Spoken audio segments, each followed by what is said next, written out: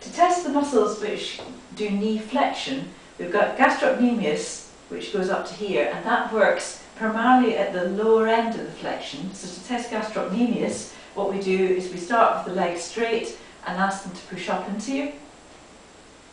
And that's testing gastrocnemius.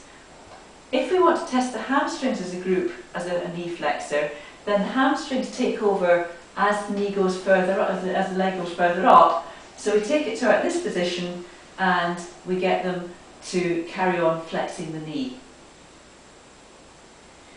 If we want to look at the hamstrings as knee rotators, then we've got the biceps femoris, which comes into the lateral side of the knee.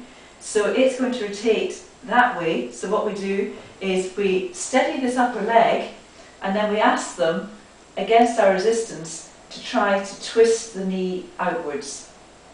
That's inwards. So we try and get them to go outwards, that's it. And we stop that. And then for the medial one, what we try and do is we get them to try and twist the knee inwards, and we resist that. And that's them as a lateral rotator.